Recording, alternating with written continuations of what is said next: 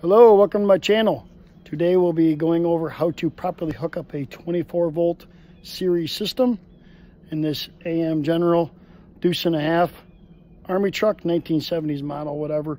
It's got the Hercules engine in it. It's pretty amazing, but students love driving it. But we'll go over, it's been sitting all winter. We're gonna go ahead and get her juiced up. Okay, the first rule of thumb is to identify the system. So we need to identify the system. This system is a 24 volt series system, so I got two 12 volt batteries here. I can know this because there's my positive, because it's a larger post. My negative is a smaller post, and they are labeled. So 12 volts hooked in series, because these two batteries are hooked positive to negative, negative to ground. So if I'm hooking this charger up, first of all, let's take a look at the charger here. Oops.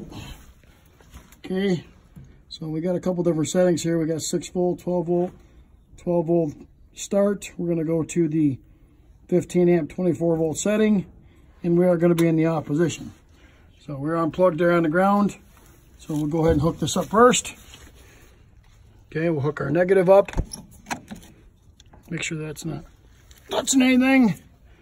We'll hook our positive up. Done. Okay, now that we're done, can plug that cord in for me? Yeah.